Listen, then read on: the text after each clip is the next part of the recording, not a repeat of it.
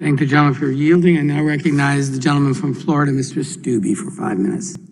Thank you, Mr. Chairman. I'm just going to pick up where I left off. Mr. Pichai, there are rioting groups that are going unchecked with the posting of what I would contend is very violent video. Yet yesterday I was sent a YouTube video about doctors discussing hydrochloroquine and discussing the not dangers of children returning to school. And when I clicked on the link, it was taken down. And then I was sent a different link on YouTube and it was taken down. I just checked again just to make sure. And it says that this video has been removed for violating YouTube's community guidelines.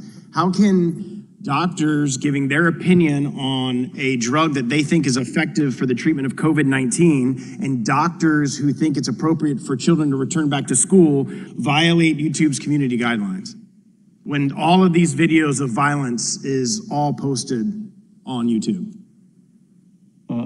Congressman, we believe in freedom of expression, and there is a lot of debate on YouTube about effective ways to deal with COVID. We allow robust debate, but in the area during a pandemic, we look to local health authorities. So for example, in the US, it would be CDC for guidelines around medical misinformation in a narrow way, which could cause harm in the real world. And so for example, if there is aspects of a video, and if it explicitly states something could be a proven cure, and that doesn't meet CDC guidelines, it's free expression of speech, and you have these doctors who are giving their opinion as doctors, and I don't understand why YouTube and therefore Google thinks it's appropriate to silence physicians and their opinion of what can help and cure people with COVID-19. I'm going to switch quickly to Mr. Zuckerberg. I think at this point it's fairly obvious that technology platforms have been stifling conservative news and opinions.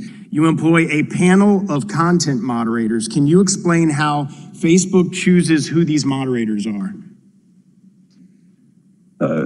Thanks, Congressman. We do hire a lot of people around the world to work on safety and security. Our team is more than 30 or 35,000 people working on that now. We certainly try to do this in a way that is neutral to all viewpoints. We want to be a platform for all ideas. I don't think you build a social product with the goal of giving people a voice if you don't believe that people being able to express a wide variety of things is ultimately valuable for the world. And we try to make sure that our policies and our operations ultimately reflect and carry that out. Is there an ideological diversity amongst the content moderators? Congressman, I don't think we choose to hire them on the basis of an ideology.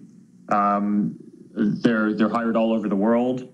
There's certainly a bunch in the U.S. There's diversity in where they're hired, but certainly we don't want to have any bias in what we do, and we wouldn't tolerate it if we discovered that. So you don't specifically hire, say, conservative moderators and Democrat or liberal moderators so that there's a balance in your content moderators? Congressman, in terms of the 30 to 35,000 people or more at this point who are doing safety and security review, that is correct. In terms of the people setting the policies, I think it is valuable to have people with a diversity of viewpoints involved so we can make sure that we have the different viewpoints represented in the policy development process. And we also consult with a number of outside groups whenever we develop new policies to make sure that we're taking into account all perspectives. What are some of those outside groups that would be conservative leaning? Congressman, I need to get back to you with a list of specific groups, but it would depend on what the topic is. Can you just think of one? I mean, you said you reach out to outside groups. Can you think of one conservative outside group that you reach out to and use as a content moderator? Congressman, I'm talking about different external stakeholders and groups that are inputs to our policy development process.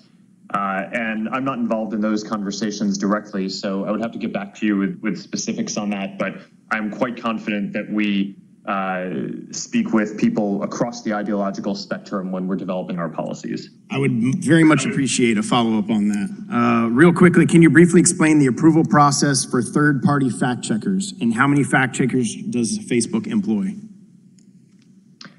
Yes, thanks.